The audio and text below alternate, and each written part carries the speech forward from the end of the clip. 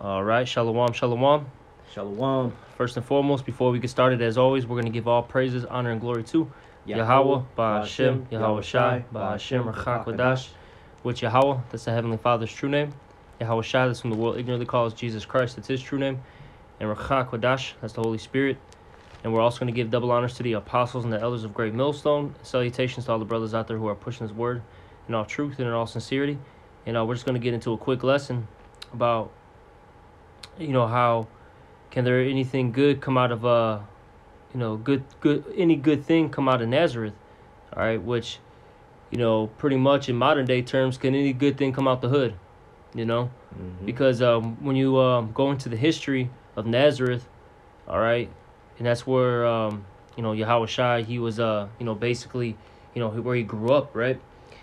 It would be considered the ghetto, of the in that that time era, okay? All right.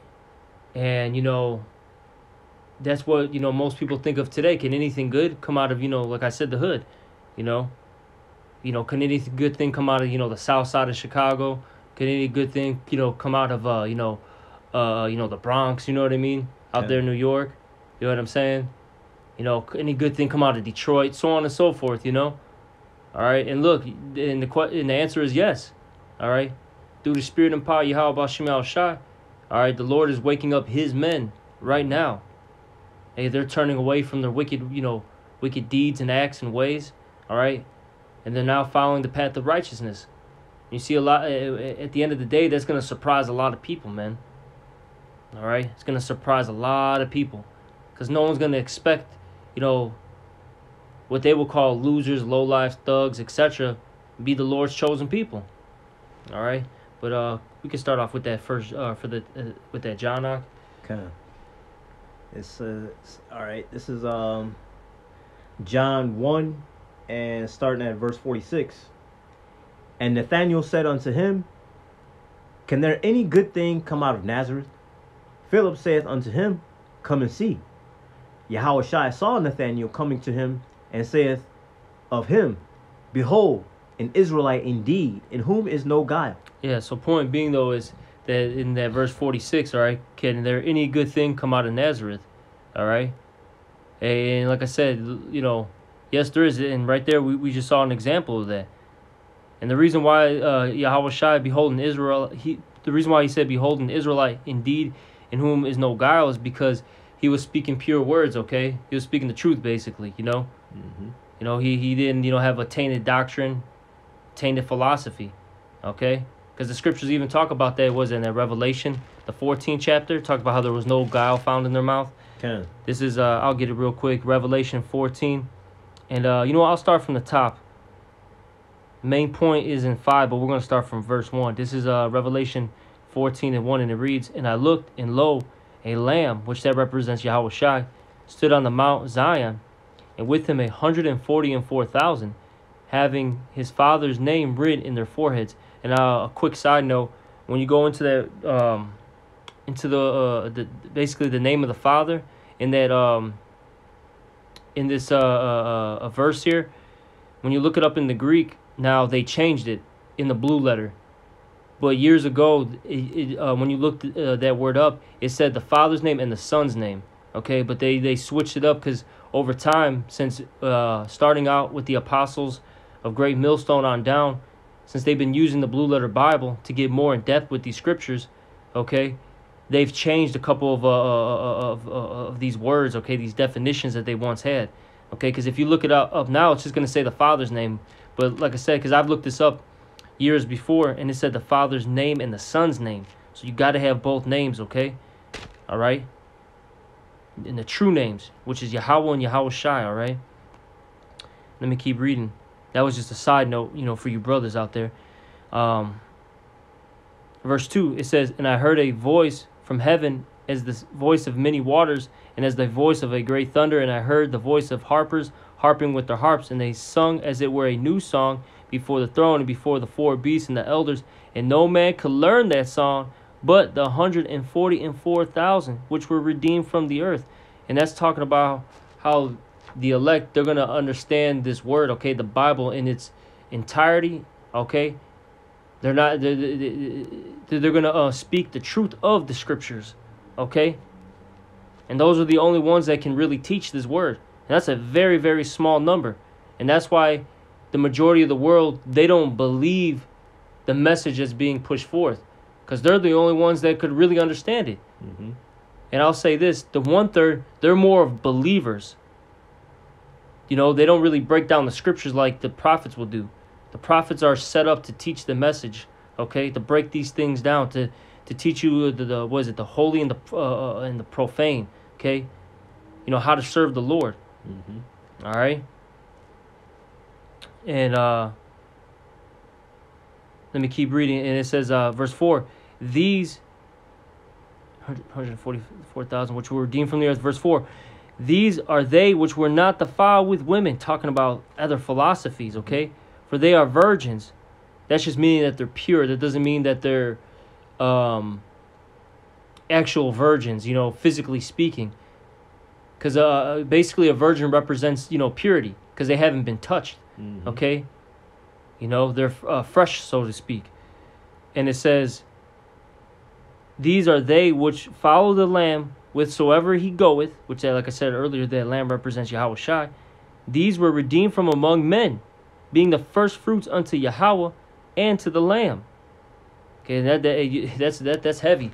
All right, because remember, when you go into your firstborn son, they were basically an offering unto the Lord, and they the 144,000, they're the like those first sons, man. Okay, that's why, what does it say? It talks about how we do what? We're the that living sacrifice. Mm-hmm. Present your body as a living sacrifice. Okay. You know, our reasonable service. Yep, it's our reasonable service, you know. All right, this is something that, you know, is required of us. But point being, though, we're the first fruits, Lord willing, man. That's heavy, and that's why the Lord wants us, because that's His. Mm-hmm. Okay, that's His. I've actually I've said it before. You know, it's like when you have company coming into your house, right? You wanna make sure when you go to the store you get the best fruit, the best vegetables, whatever the case may be, right? And you put all your best stuff on the plate.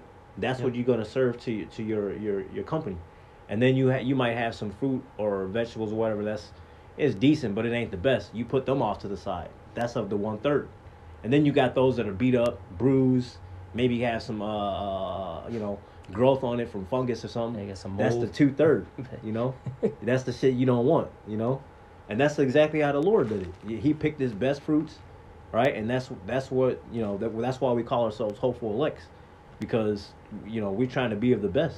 That's right. You know, verse 5, and in their mouth was found no guile. Mm-hmm. All right, and it's because they didn't, you know, speak basically vanity, falsehood.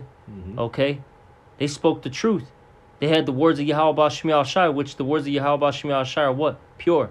Right. Okay, not tainted. Okay. So it says, and in their mouth was found no guile, for they are without fault before the throne of the Most High. And Lord willing, you know, we are that number, because, you know, we don't want to have any fault, man. You know, we don't want to be, you know, have, you know, a blot on us, so to speak. All right, but that's it. You know, that's it on that scripture. But point being that that's to back up what Yahweh Shai said.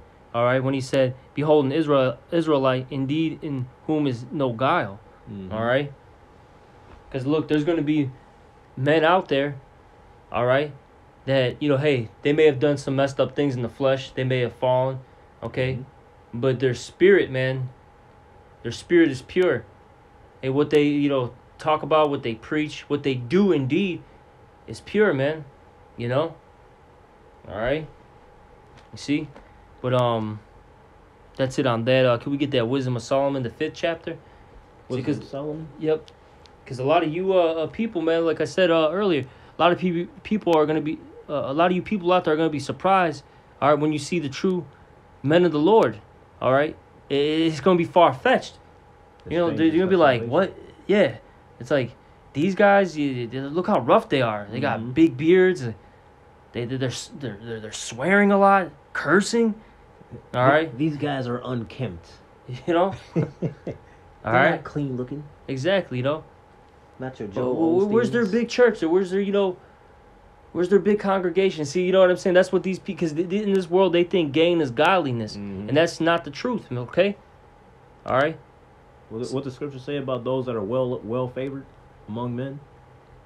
You know, you don't want that. That means you're doing it wrong. You got to be like the prophets from back then. They were hated. Yep. That's how you know you're doing it right. Yep. Because why? The world is in full of darkness, and they're allergic to the light. So when you come bringing out the light, it's just like roaches, man. They want to run. You know. That's right. But this is Wisdom of Solomon, chapter 5. I'm gonna start at verse 1. Then shall the righteous man stand in great boldness before the face of such have afflicted him. Yep, and that's what we're doing, okay? All right, and we're standing up. Standing bold as a lion. Yep, and that's because the Lord put the spirit of life in us, and that was prophesied in the book of Revelation, the 11th chapter. How these two prophets, which that represents the northern southern kingdom, all right, how they were to stand on their feet, okay? See, the Lord gave us that breath of life again. Now we're living, once again. All right, the spirit, which is the word, hath quickened us, meaning it has made us alive. Okay. All right, we're not just out here, all right, worrying about the next party, okay, the next playoff game, the next girl we can deal with, all right, the next way to make money. No, we're not worried about these things anymore. We don't care about the cares of this life anymore. Hey, we're worried about pleasing our power, which is Yahweh. Ba'Shem Yahushai. Yeah. All right, that's what we're focused on, and we're focused on the things to come, not the things that are here. That are, as the scriptures talk about, how this world is bypassing. The fashion of this world is passing away. We're not worried about that anymore. We don't care. We don't want to be, entangled with this place. All right. For what fellowship has righteousness with unrighteousness? That's right. With light and darkness. There is no fellowship. Amos 3:3. Can two walk together except they be agreed? The answer is no. If you're not dealing with the Lord, then, this is just, coming from us that deal with the Lord. If you're not dealing with the Lord, there's no reason to be speaking with you, because chances are, the people in the world are going to try to pull us back into the world, or, we're going to be trying to break some kind of bread with them, to get them to understand as far as the Lord goes, and they ain't trying to hear it. So what's the point? That's why you should only deal with those that are like-minded, like the scripture said. Yep. That's right. You want me to continue reading? Yeah, start from the top of that first verse. Okay. This is Wisdom of Solomon, chapter 5, verse 1. Then shall the righteous man stand in great boldness before the face of such as have afflicted him, and made no account of his labors. Exactly. And Esau hasn't made an account of our labors, the heathens, even 2/3 of our own people. All right? Especially when it comes down to this ministry. These people don't think it's anything of importance, man. They don't see the significance of it. Keep going. Okay. Verse 2. When they see it, they shall be troubled with terrible fear, and shall be amazed at the strangeness of his salvation. Exactly. When those chariots come, okay, that's going to shock them. They're going to be in awe when the chariots, pop out. And especially once they start, what they would call, beaming somebody up, all right? And that, by the way, those chariots are what this world what we call a UFO, all right? You see, you got Esau. He's basically made mockery of the Most High and his, his vehicles, his, the angels that are in them, all right? He talks about little green men, little aliens, all right? Either they're one of those little green men, or they're some crazy thing looking like the Predator or something, you know what I mean? Or the movie Alien, one of them bug out, creatures. But really, it's angels that look like us, all right? You see? And the reason why he does that is because he wants the whole world to have this ideal that when they see these things, to attack these things. Yep. To spin the narrative. Yep. If you will. Or don't believe it at all. Right. See, but when they come, hey, the people are going to be in awe. They're going to, take up the elect, and people are going to be amazed because it's going to be strange. It's going to be something out of this world, literally. Okay? Yep. It's going to be out of this world, and people are going to be like, what? Okay? It's like the second part of that verse. It says, so the strangeness of his salvation is so far beyond all that they look for. That's right. What? Wait, it's not Joel Osteen taken up? It's not T.D. Snakes being taken up? They're going to see like some regular looking people. And then they're going to see people that they didn't even think were the Lord's people. Wait, I thought that the Israelites supposed to be looking like this. But there's people that look like that. Oh, yeah. The Israelite foreigners and such. It's going to amaze a lot of people, man. And then they're going to be wondering why they stuck down here. Yeah, your family members going to be seeing you going up and be like, what? I thought he was bugged out. Him? And they're going to be trying to grab you, and you're just going to be going up. And that play, when you get beamed up, look, it's not meant for somebody that's defiled, man, all right? Somebody that's wicked. Mm-hmm. You're not going to make it, man. You're not coming with us, so to speak. Lord willing, we're those men. Okay. All right? You're not meant to be, with us. We're going to be like Enoch, man. We're going to be translated, all right? So, we don't get polluted with this world, all right? Right. We don't get destroyed with this world. Oh, like that, okay. Like that film, The Knowing. You seen that? Yeah. At the very end, throughout the film, the angels took from the very beginning, these children, and throughout the whole film, they were getting signs of such, and at the end, the angels came. They were in human form, but then all of a sudden they changed into their godly form, And then they took the children with it, but they had the parents stay back because the parents were defiled. The children were not. They were pure. Exactly. Because Yahweh Shai talks about how you got to be as, these little children. Mm-hmm. See, the Lord wants somebody that, they humble themselves because children are humble, naturally. They want to learn, something new. They want to, and other things too, they want to be pleasers, so to speak. They want to, please their parent. Mm-hmm. See, that's what we're trying to do. Unlike the rest of our people, man. Right. They're out of the goddamn minds, man, doing what they want to do. Little, bad kids, I'll put it like that. Yep. But let's keep reading. Okay. This is verse 3. And they repenting and groaning for anguish of spirit shall say within themselves, this was he whom we had sometimes in derision and a proverb of reproach. Yep. Basically, the people that, we put down, people that we call a bunch of, porch monkeys, all right? Bunch of, wetbacks, border hoppers, whatever they call us, beaners, etc., whatever the hell they call us, man. Spooks, whatever derogatory term, they're going to be like, these are the ones that are, getting beamed up. All right? Keep going on. Verse 4.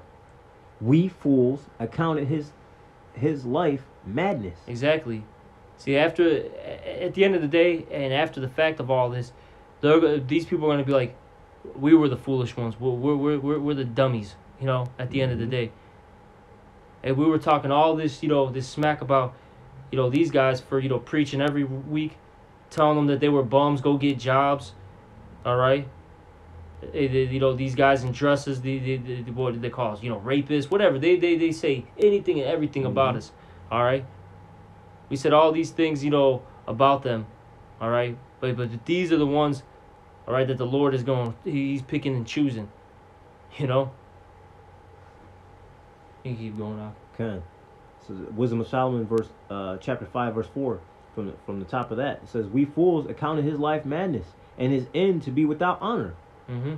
How is he numbered among the children of the Most High? Oh, yeah. They think we're wasting our time. Right.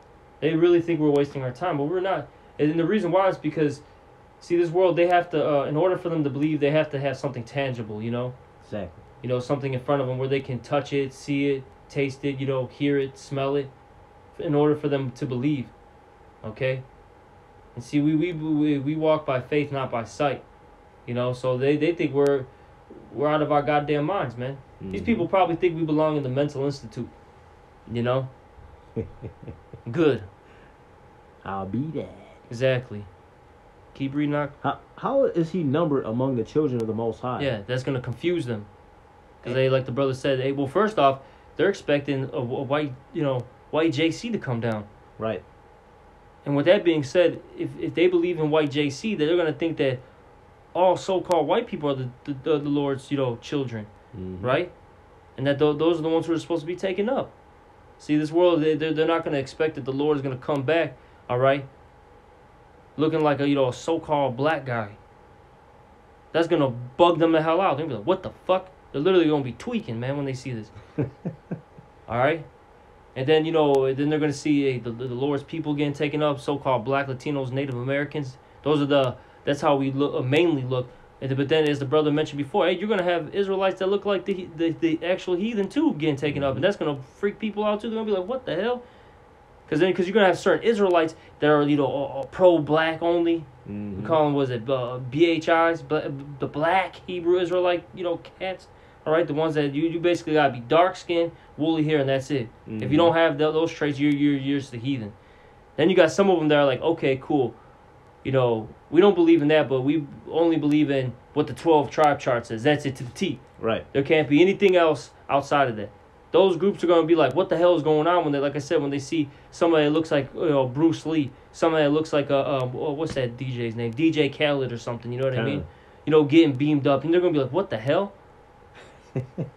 While they're sitting there like an idiot. Right. Because that's why I said they're fools. The whole time, because these are the same guys, they'll be on the comment board telling somebody who looks like a heathen, saying like, oh, you're Esau, or you're Ishmael, or you're Moab. Well, what are you doing? Blah, blah, blah. Trolling your page for years, while they have no works too. On top of that, right? No works to they're scoffing you. You got all this work. You're putting all this time in for for Yahweh Shem Shai, while this guy's got nothing. Trust me, I've seen it before. A bunch of R&B videos. That's it. If that, they might not even show their face. Exactly. Or reposting other videos, and so it's. And that's why it says we fools accounted his life madness. Because they are the fools. They're the ones that's talking all this trash. But when the Lord come back and beam up his elect, all these people gonna be looking salty as hell, man. Stuck, not knowing what to do. But it says Wisdom of Solomon chapter 5 verse 5. How is he numbered among the children of the Most High? And his lot is among the saints. Yep, his lot is amongst the saints. All right, and the saints are Israelites, okay? The saints are the one that's going to take the kingdom. That's right. That's right. Verse 6. Therefore, have we erred from the way of truth, and the light of righteousness hath not shined unto us, and the sun of righteousness rose not upon us. Yep. And the Lord ain't dealing with them, man. Yep. And they're going to realize that at the end of the day. They're going to be like, damn. Bing bong. It's just going to hit them, man. Yep. Because see, what's going to happen, because they always talk about this, right? Now, I've never had it. Maybe some brothers have had this experience. They call, when people get those, like, near-death experience, they talk about, like, your life flashes before your eyes, right? That's what's going to happen with these people. And they're going to think about all their acts, their deeds, what they've done in this world. And they're going to be like, damn, I didn't really do anything, for the Lord.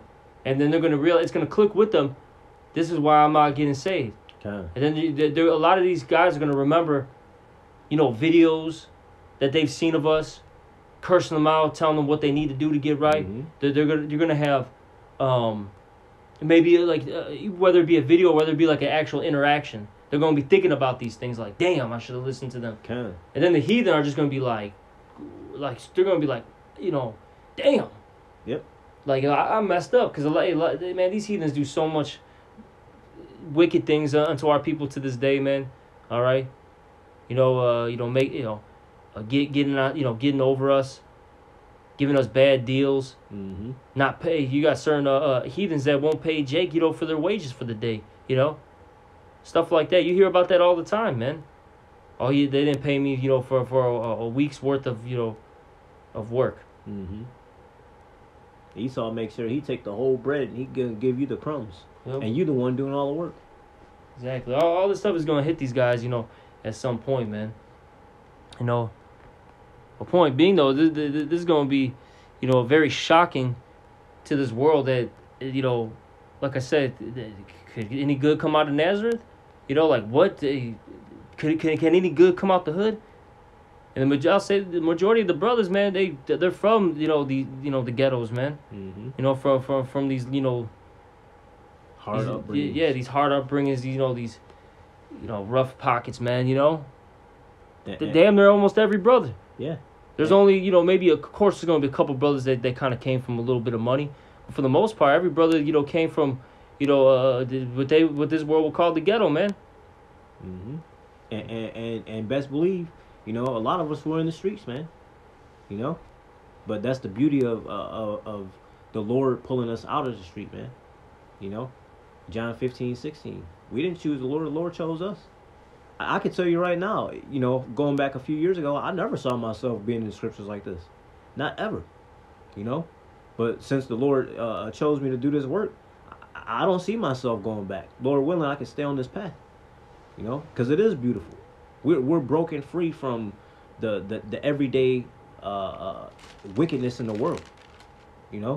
We're free of those bonds. Mm-hmm. We're unlike the rest of the world, the 2/3 of our people and the heathens, they're stuck, man.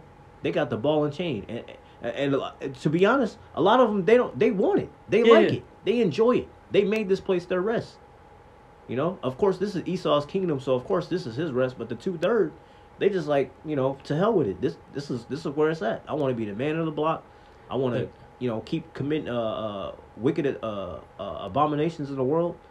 Committing adultery, celebrating pagan holidays. What's kicking this weekend. We don't care about that, man. All we care about is pleasing the Lord and fearing the Lord. That's the whole thing about it. We fear the Lord. That's why we do this work, man. Mm-hmm. For those that's not doing it, why? Because they don't have the fear. So yeah, they're fools. Plain and simple. Matter of fact, verse 7. We're and this is about what I was just talking about. We wearied ourselves in the way of wickedness and destruction. Yea, we have gone through deserts where they lay no way. But as for the way of the Lord, we have not known it. That's 2/3 of our people, man. They don't care. They don't care to know. But like the brother was saying, man, Ezekiel 33, man, they gonna know a prophet was among them. Oh yeah. They gonna be thinking about it. They gonna be thinking long and hard. But hey, it's too late now. Don't go cry now. That's right. But got anything else? No, that was the point. Well, that's pretty much it. On this lesson, I think we hit the points. All right, and it's gonna be very shocking. When the Lord saves his elect, it's gonna people aren't gonna expect these particular individuals being saved. Mm-hmm. To answer that, man, yes, there can be good come out of Nazareth. Yep. That's right. That's right, man. So with that, hopefully this was edifying. We're gonna end it off with that. And as always, we're gonna give all praises, honor, and glory to Yahweh, Ba'ashem, Yahweh Shai, Ba'ashem, Rakak Wadash. Also, double honors to the apostles and the elders of Great Millstone, and salutations to all you brothers out there. Shalom and a Baba Ball. Shalom.